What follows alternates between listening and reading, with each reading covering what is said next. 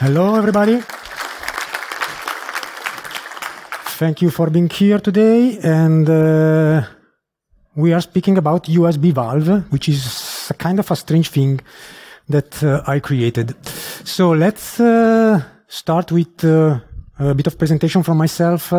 My name is Cesare Pizzi, and I work for an Italian company, Sorrent Lab, which is doing a lot of things in IT, and I'm following more or less the security part in that company. So I'm here today with you because I love hacking, obviously, and also thank you to the organizer, because I would like to thank them for such a great event, because it's really, really great. And what I do usually in security field, it's, let's say, I work a lot with open source software. I'm really an open source advocate, and I like to participate and to contribute to several open source projects like, I don't know, Volatility, Persistent Sniper, C2s, a lot of other have my contribution in some ways. Pizzi, I had a lot of them. And also I have a couple of major projects run by me directly, like Resploit and CNUL, some others. So if you want to have a look on what I'm doing, just have a look to my GitHub. And open issues, get in touch with me, also on Twitter with Redshift. So I'm more than happy to hear from you and to discuss with you about any things related to security and so on. And okay, sorry for the flashy presentation today. I think I'm going to burn some eyes today but okay, I like very much this template. It's coming from Slide Carnival, and so I decided to use it even if it's a bit, yes, a bit flashy. Yeah. Okay. Let's now start and go into the presentation, and starting from which is the problem I would like to solve, which is, first of all, my problem, because if it's your problem, you will find a solution. Then you maybe also try to find out if it's a problem of someone else, which is even better, because in this case, you are going to solve also a problem of someone else. But let's start from my problem, which is USB drives. And why we may think that USB drives are still an issue in 2023.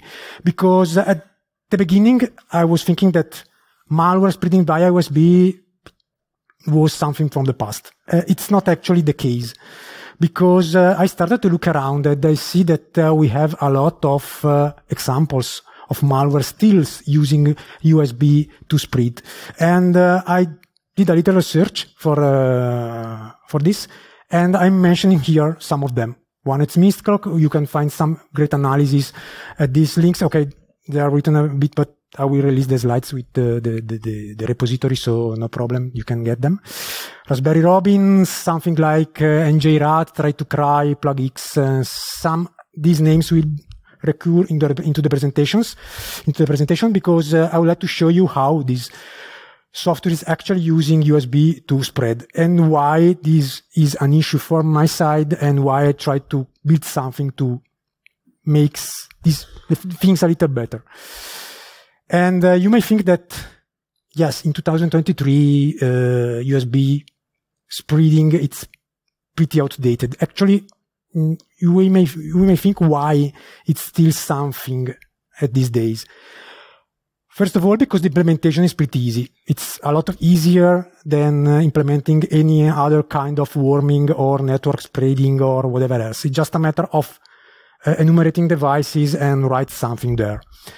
Second thing is that probably USB drives are easily exchanged without precautions. Even me, that I'm let's say, security guy and so on, I see a lot of times USB drives put in some unknown PC and so on without many precautions. And third, probably the most important reason is that USB allows spillover. So when you deploy a malware, you are in some ways sandboxed in a network or in segmented spaces, because you cannot get out of them. And USB allows you to pass this kind of barriers and get maybe in something that is not expected. So I think that that's the reason why this is still used, and this is still a problem, actually. It's not just something related to malware, actually, because every time you are inserting a USB key in a system, you don't know what is really happening. This is at least which is my feeling. When I put a key in someone else's PC, I still don't know what is going on, because I don't have any kind of visible visibility on that. And maybe it's not just not a matter of something writing on my disk, but maybe something is maybe stealing my files. Do I remember which file I had on this key that I'm not using from 2 months or something like that? Probably not. And so this is why I decided to build USBvalve. So what it is, it's a very simple way to have visibility on what a system is doing when you insert a USB drive in a system. So it's actually a hardware project. And okay, now we come to this part because it's a keychain. We'll see. And okay, yes, it's built on something that it's really easy to find, cheap, and well known. And so I decided to build this hardware project on a couple of things which are probably well known, probably you know them. One is the Raspberry Pi Pico, which is something like $6 board. Probably you can find it also for less than this if you look around in the internet. And the second part, which is the only other one, the only other hardware part needed for building this, it's an OLED screen, which is something like $8 or maybe less dollars. So it's something like $10, so something more you can build it, and you can have your own checker for these kind of things. Why I decided to go with the Pi Pico? Because it is well documented, it has a very good SDK, it's well known, well supported, and so on. So it's really a great platform, and I would suggest you to use it also for your hardware projects if you have anything about this. So I try to keep things simple in this case. So at a certain point of the project, I thought to use a real SD card in order to emulate the drive and have some storage. But then I decided to go with an emulation. So what I'm doing, it's actually I'm emulating everything into the RAM of the Pi Pico, and nothing else is needed other than the two components before. The very same code should run on any RP2040 platforms, like, for example, the Arduino Nano has a specific version of the boards with this processor on it. Probably it's overkill because that board also have a lot of other functions and it costs a bit more than a Raspberry Pi. So I think that you can go with the Raspberry Pi Pico, and but it's actually compatible with any platform, probably also supporting Tiny USB library, which is the library on which the project has been built. Also, I created a PCB because I would like to keep things compact and tough, and so I created a super simple custom PCB where you can put the components on, and you can build your own key, and this is what actually results at the end. So this is the final result. You can also build by your own with the instruction in the repository. And now, during the presentation, we'll go through an example of how it works and how it actually helps you in securing your USB activities in the future, let's say. There is also if you want, there is also a surprise. I printed a bunch of, okay, this PCB is not mandatory, so you can build your own with breadboard or whatever you want, just wiring and something. But if you want a PCB, I have some of them here with me. I'm giving them away, so if you want one for building your own, you can just ask me just after the talk. I will give you one of these without any issue. I have a bunch of them, so not too much, but I'm more than happy to give it to you if you want to build one. You will see at the end of the presentation if you want, actually. So we spoke about the hardware because that was the hardware part, but obviously this is not only done with hardware, because there is also some software, which is the firmware of this device. And the software, it's based on Tiny USB library, which is a library built to emulate in some way USB activities in a lot of way, actually. So it's a very wide library doing a lot of things. And what I did, it's to create a fake file system directly on the RAM of the Pico, and monitoring what is going on when this key is actually plug it in into a system. The file system has been crafted in a proper way. I use the word crafted here because actually it has been necessary to put things in the proper place in order to avoid false positive and something that we will see during the presentation.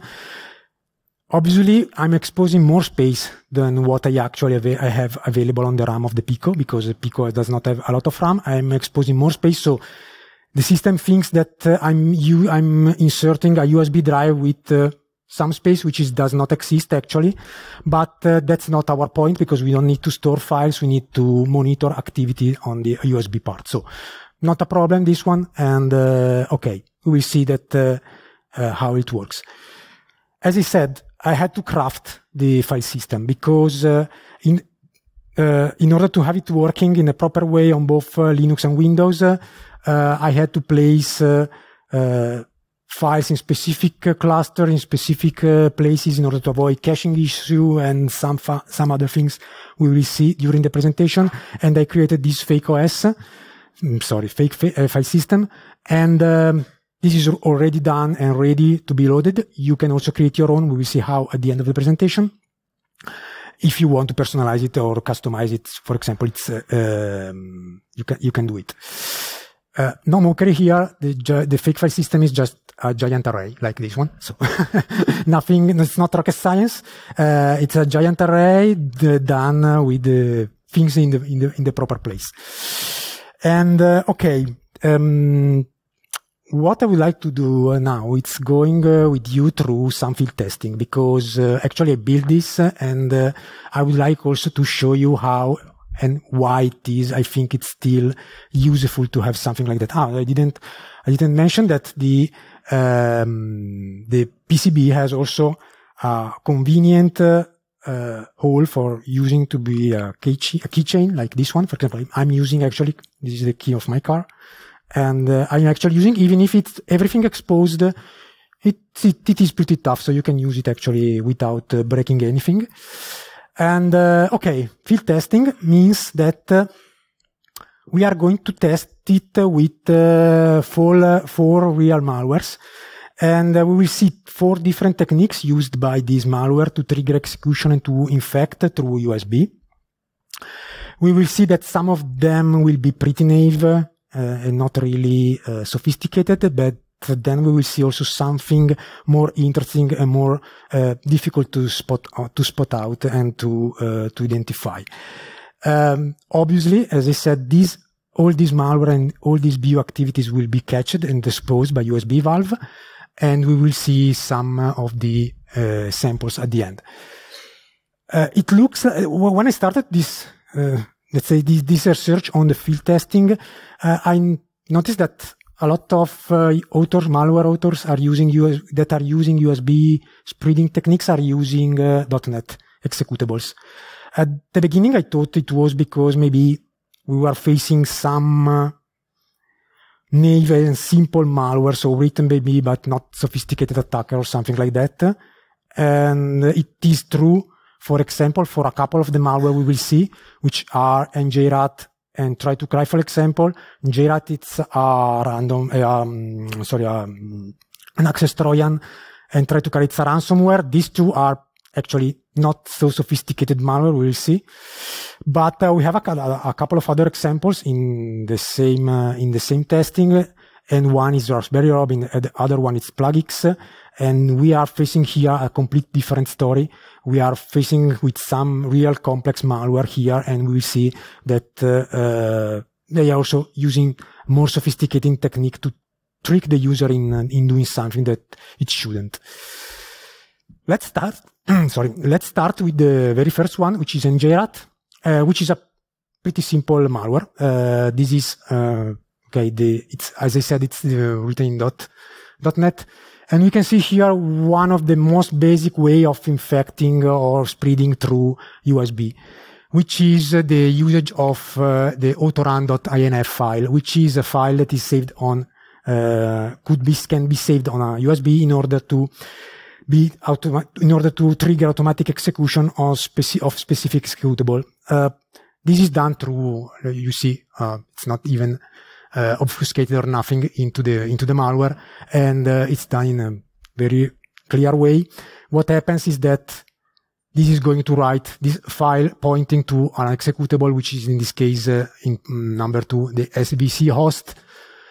This will be triggered if the system where you are going to put the key has the autoplay function of Windows on. The autoplay function actually executes this part. Mostly of the systems right now that have this disabled. So it's not real a sophisticated way of conducting an attack using USB. But okay, it's one of the way they can use it. It has been used by this file here. Let's go to the second example, which is Try to Cry. Try to Cry, it's a ransomware. Even in this case, we are facing with a very simple one, very simple ransomware here. And even in this case, we are going to use a very basic way of enumerating the devices and writing on them. And the different technique used by Try to Cry here is just to create some files, as you can see in point 3 and 4 on USB. And these files, okay, are written in Arabic, so probably the target of Try to Cry was Arabic countries, are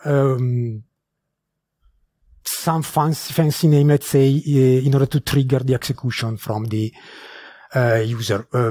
Even in this case, okay, we see some files named important.exe, password.exe, and so on, so that the user maybe double click on them, executing the ransomware itself. So even in this case, nothing, it's really complex or really sophisticated. We are speaking about field testing here, mainly about Windows environments, because actually, in this case, USB spreading files, USB spreading malware, it's focused more on Windows. I try to look for Linux samples of these kind of things, of this kind of spreading, but I didn't find any, probably also because I guess Linux has less the focus on removable device, more on file system, so probably it's not really something that we will see in Linux environments, because they are more, let's say, Linux in general as environment, it's more focused on file system view more than removable or not removable devices. Let's go to something more complex then, because now we are speaking about a different malware here, Raspberry Robin. It has been around starting from probably November, December of the last year, and we had some analysis done on that by Microsoft and Red Canary. This malware is pretty complex, it's still around, and it actually uses USB to spread, also USB, not only USB, because actually when we comes to this kind of malware, we will see that the spreading is done through different ways. So USB, it's one of them. It's not just the only one like the previous two we saw. We have a couple of analyses here done by Raspberry, as I said, from Red Canary and Microsoft. They are very well done, so have a look to them. And this is the infection chain used by Raspberry Robin, for example. You see here that we are facing something a lot more complex than what we saw before. So it's not just a matter of a simple malware written in .NET and so on. So it's really complex. And if you really want to go through and to deep dive into the complexity of this, you may have a look to the sample or to this analysis done by Avast, where you see Raspberry Robin and deploying also Roshistack, Roshistiak, sorry, pronunciation, where you can see that this malware have something like 14 levels of different encryption obfuscations, one into the other, with a tons of tricks of like anti-VM, anti-debug, anti-sandbox, and so on. So in this case, we are facing with another story. This is coming from an advanced attacker and uses USB as one of the way for spreading. it creates, in this case, it uses a different technique. It creates a LNK file, which is a link file in Windows, disguised as a folder. It can use a name like recovery or maybe USB drive brands like Samsung or whatever, or Verbatim or something like that, because in this way it can maybe trick you in double click on it, thinking that that's a folder, but because it has actually a icon folder on that.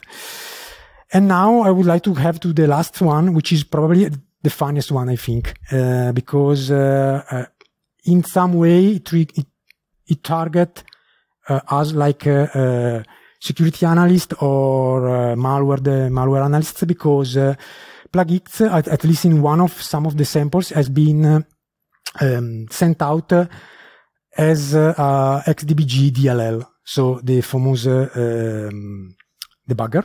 You can have a look to it in this analysis done by Palo Alto, where you can see this kind of analysis. And here I would like to stop 1 second, because I would like to personally thank you to Duncan, who is the maintainer of XDBG project, who is doing a lot of work on it. I think that as a malware analyst, and all the malware analysts are using it, so I would like to ask him, I would like to ask you to contribute to the project itself by donation or by also working on the project. He already fixed this issue, because the issue that is using plugins to spread, in this case, it's because it's tried to sideload DLLs into the XDBG, and he already fixed it, actually, as said, as you can see here in the commit of his repository. So big thank you and kudos to Duncan for his hard work on this. Close parentheses, and let's go back on the plugins, which is, as I said, distributed as an X32 bridge DLL file, which is sideloaded when you start X64DBG application. The payload itself, it's into the X32 bridge.file. So that is something that could be sideloaded starting. It was sideloaded because now it has been fixed starting XDBG. And what is going on is that in various things he's doing, it's also spreading in a similar way of Raspberry Robin. But there is something more, which is very interesting and very clever from this point of view. It creates a LNK file, again, disguised as a device in this case. And then all the files that are used to spread are saved in a folder named with a Unicode char 00A0, which is a no break space in Unicode. That's pretty interesting, because this has a nice effect like this one. So you will see something like this, which is actually a removable disk, the name of the disk itself, with an icon here. No other files are there, because even if you put your check here on display hidden files, nothing else will be displayed, because Explorer is not showing files with this non-breaking space in it. And so this is actually what you see. I don't know you, but if I see something like that, I probably wouldn't realize that this is not a real USB drive, and I'm going to double click on it. It's very probable that I'm going to do that, because it's very, very sneaky. It's very, very clever. But what actually you see, and this is actually what you see even if you enable the check on hidden files, because actually they are not, they are also hidden, but they have this additional trick of using this not breakable space. If you have a look on the drive itself, you will see the USBvalve.lnk file, for example, here. And if you try to type it, you will see pointing to something which is x32dbg.exe. But you don't see actually anything there. Switching to, let's say, a more robust operating system like Linux, you will start to see something. This is the list of the same directory done from a Linux environment. And you see here at point 1 that there's this entry here showing something strange, because you see an empty entry of the file of the directory. And if you try to drill down, you will see that going from point 1 and point 2, where we changed the directory, we see that in point 3, we see another folder which contains some other files and another empty folder here. And if you drill down even more, you will get finally to the folder where the payloads resides. And this is completely hidden into the Explorer view. So I think that this is a very clever and a nice way to spread. Now, we saw 4 different ways for used by malware for spreading. And I'm sure that you probably said, okay, the first 2 are pretty much impossible to notice because they are very naive, very easy to spot out. The other 2, it depends. How USBvalve it reacts. So what you have to do is just to put your USBvalve device into a PC, into a USB port of a PC, just to see what happens. And what you will see at the beginning, it's something like this. So when the board boots up, you will see something like this on the OLED screen, because you will have one of the point here, it's to have immediate output on what is going on. And okay, USBvalve ran a self-test before starting and saying that everything is okay. This self-test is basically a self-check on the USB, on the fake file system, just to check for the integrity. I did it. It's probably overkill because I think it's pretty hard to being able to modify it directly from the USB. It's something that's flashing on the RAM. So, but okay, I had some space, so I did it.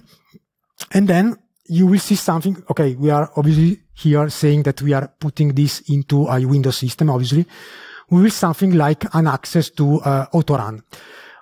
Couple of things. When you see on USBvalve something marked with a plus, it means, okay, it's expected, nothing to worry about. If you see something like an exclamation mark, it's something that you have to pay attention to. In this case, why autorun? It's not an issue because, as I said before, the autorun.inf, it's used to execute files if autoplay is on. But I actually realized that Windows is accessing this file in any case, even if autoplay is off. Windows is trying to access it in a read for reading, and okay, so this is completely expected when you put a USB drive on the device, so that's fine. Okay, something it's accessing the autorun, pretty normal, and okay, you will see here the read access beside the sentence, the warning here, which is not a warning in this case because it's more an informative message, as I said, with the plus. Now let's go to case number 2. We actually inserted our USBvalve again in a PC. In this case, we don't have an access to autorun, but we have something like, we see here an exclamation mark. Why? Because I placed also some canary files on my fake file system, like a readme, for example, which are telling us if something is accessing all the file. This should not happen. In a default Windows installation with Windows Defender on, when you put a USB drive in a system, it shouldn't access all the file on the file system. It could happen if you may have, maybe have some other antivirus software. So I saw it during the tests. And, but it's definitely you have to pay attention to, because that means that if you are inserting your own drive, in any case, something is going to access everything that is saved on that system. Maybe it's benign because it's an antivirus, maybe not, because maybe it's something it's also stealing your data. I don't know. It depends. But you at least have this information before doing what you want. You put your real USB in the system. And that's kind of useful information. And the last one, the last case, it's if something is writing actually on the device itself. In this case, we will see a specific sentence here, a specific warning with the exclamation mark again, because something is actually writing on the USB drive. And this is definitely wrong. This shouldn't happen in any case, except for one thing that now I tell you. Something it's, I don't know, encrypting your file or writing something there, but this is definitely wrong. I saw some false positive in writing files here when you put a USB drive in a Windows system where the recycle bins does not exist on the file on the device itself, because for some reasons Windows wants to write a recycle bin file. So the file system built on USBvalve handle this and have the recycle bin created, so you will not see this false positive. And if you see this sentence here, that means that you are going to have some issues if you are going to put your own USB into that system. Now, this is the basic functionalities of USBvalve. So you have just to put it into a system with a USB cable, and you will have immediate feedback. So that's the device. You will have immediate feedback on what is going on that system. But you can also use it as a more advanced tool in order to do some additional debug and forensics on USB protocol. Like, for example, monitoring what is going on in terms of reading and writing at the lowest level, at the SCSI level of the USB protocol. Once you put this device and you connect it to a Windows system, you will get a USB drive, obviously mapped on the system, and an additional COM port that you can use to attach your preferred terminal. So you can attach PuTTY or whatever you want to this COM port, and you will see something like this. So here I'm emulating a write on the disk. Here on the right side, yeah, for you it's right. I'm copying a file, one of the canary file, which is the readme txt in another one. And on the left side, you see what exactly is written on the COM port, which are some debug information here, saying what is actually going on at SCSI read 10 and write 10 commands on the USB protocol. It tells you which is the sector written, the size. It also dumps part of the packets, not the entire one, at least not at this release, because dumping the entire 512 bytes is causing some timing issues which are interacting with the protocol, so they are going to break things, but probably it's something that can be fixed. And that's an additional way you can how you can use it to debug at lowest level what is going on the USB drive. Another more advanced thing is that you can use it as a debugger in this case, because Raspberry Pi Pico and also my PCB expose the 3 SWD pins, so you can attach, for example, a J-Link debugger at the device itself, and then run GDB on it, and so you can have full access to from one side to the firmware of the USBvalve itself and on the activity done on the USB drive. So in this case, you can have a lot of insight on what is going on. So this is another way how you can use the device. Now, I said before that you can also customize. I told you I created a file system, and it's pre-built on the firmware itself. But I'm also providing a script in order to build your own, because if you want to change something or try something yourself, you can actually do it. The procedure is pretty easy from one side and a bit more complex from another. In the sense that, okay, it's pretty easy to create a fake file system. You can just create with these 3 Linux commands. Okay, you can create a file, create a file system on it and then mount it as a file system in a folder, and then create whatever you want. Then you can run maybe the Python script and create the proper giant array that I was speaking before to be loaded into USBvalve. But I would like to ask you one thing. If you are going to do this, I would like to work with you, maybe, because we can improve the project together. So if you think that it makes sense to create a different file system with some other things and some other files and so on, because you want to monitor specific things, I would like to ask you to open an issue on GitHub where the project is published, and so we can work on it together and maybe improve the project together. So please do it if you have any idea on that. And thank you for that in advance. And then also let's go to something that is curious to try. For example, what I'm doing now that I built this one, it's just to try to put this device in every USB port I found. Like in my house, for example, the television decoder, the modem, the Steam Deck, or whatever I found, just to see if maybe these devices are doing something strange with my data. So I encourage also to do that because it's quite funny to see.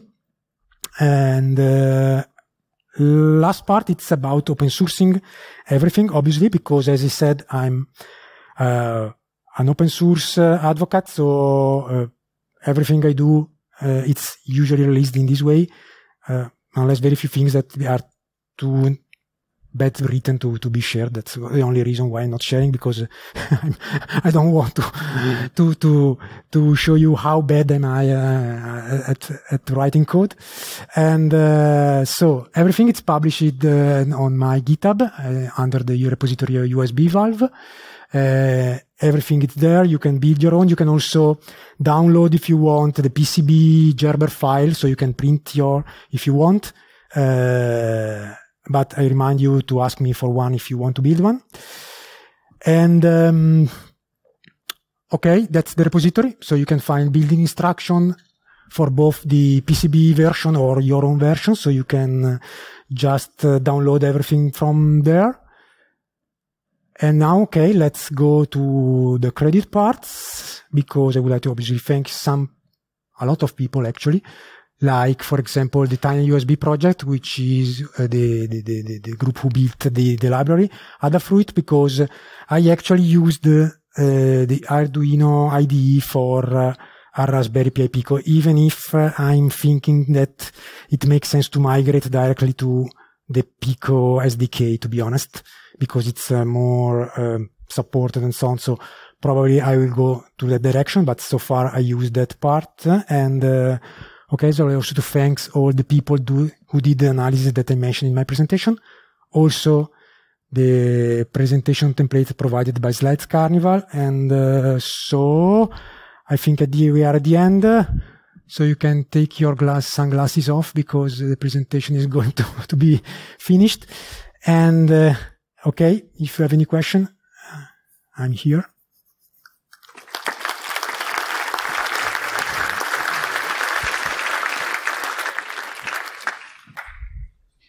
Any questions?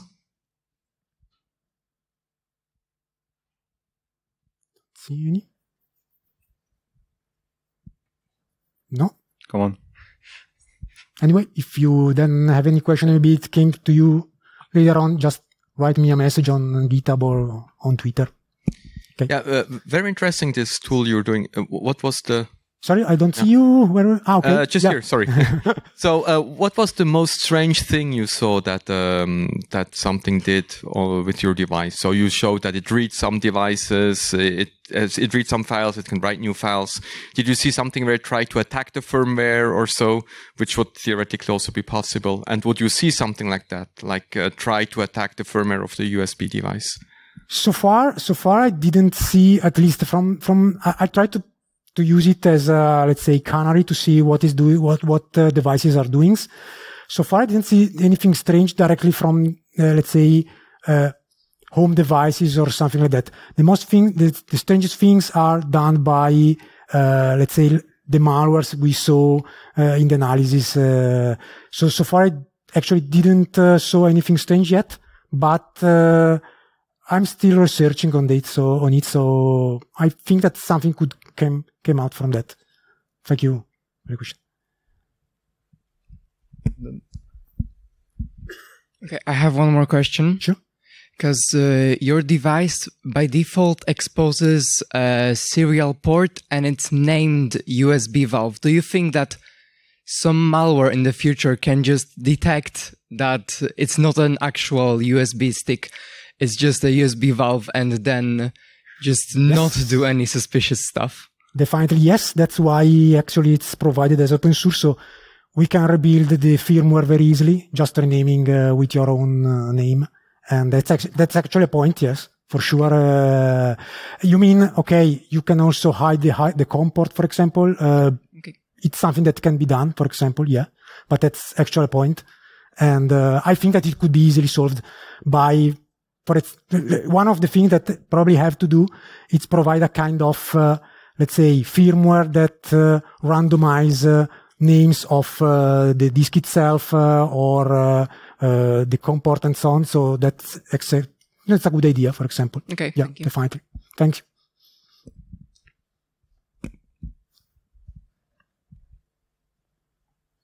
Yeah, there is one question. Have you considered to also have it work the other way around? For example, to detect any kind of bad USB sticks that expose something else than just mass storage? So so basically being USB host where you can plug in a USB stick you don't trust? Okay. On the opposite side, you mean? Yeah. Good point. I think that's something that could be, in this case, it's a bit, let's say, since in this case, the only way you can get infected by something like that is more under your control. I mean, if you're going to put USB drive which is infected in your system, it's your system, you know that maybe, I don't know, you have autoplay run or autoplay activated or whatever, because you have control on the system where you have to put the device itself. Here I thought it the other way around, because it's actually something I don't have control to, because I have to put my key into an unknown system where it's become more useful in my opinion. But yeah, in any case, that's something that could be, we can think about use case about that. Yeah. Over here, sorry. I've looked at a project a long time ago called Face Dancer. Have you perhaps looked at it also? And Face Dancer, you mean? Face Dancer, yes. Yeah, it's something which could be similar in terms that Face Dancer is more a framework in this case, because it offers a lot of other functionalities. The point here is to build something that you can bring in your keys and have it ready for whenever you want to test something. Face Dancer, it requires a bit more computer power, let's say, because it requires specific boards, which are bigger than this for sure. And it also offers more functionalities than this. That's for sure. So, but yeah, actually, it's something that has the similar functionalities, but this is built for specific usage like this one, and to be carried out together with us. Thank you. Other questions?